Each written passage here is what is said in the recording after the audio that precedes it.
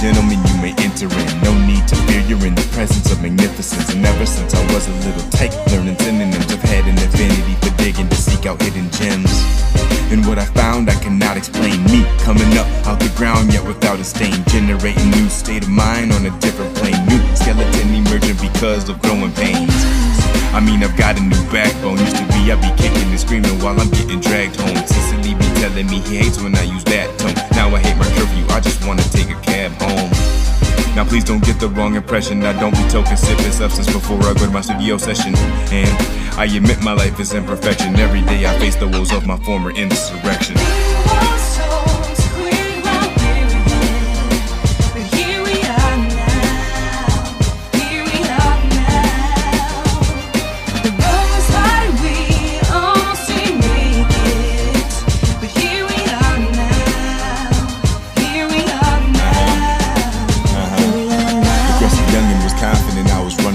Then I met my cousin from Cali who tried to show me up. Playground arguments turning into bloody scrapes and cuts. Lunchroom conversations placing $20 bets on us.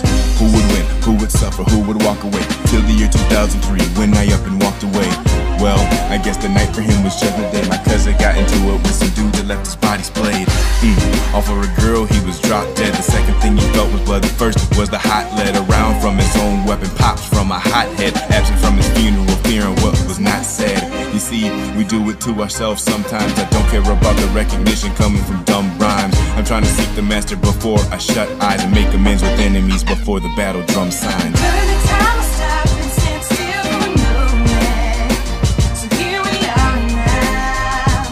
Here we are now. All is done and done is taken for granted. And here we are now. Yeah. Here we are Yeah. So no, I'm older, but still my life is shy of great. I gasp for the air who turn 2 loaves into 1,000 plates. This world is cold, so I store up goods and hibernate. However, I can't fathom his patience when I procrastinate. In truth, I haven't even earned a single crumb. Confessed my sins before him, and he told me that the word was mum. His body on a tree resulted in me found dumb. Rough edges were smooth so well, my nickname was petroleum. To him, I was not just a commodity. Honestly, I was found to be the product of his artistry, bound to be a friend worthy of his great camaraderie. Truly BFFs, drawing weapons from his armory.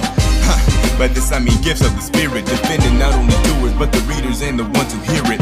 If the world is gonna end, I feel we may be near it. That's why I tell stories with the violin and modern lyrics. Here we are now.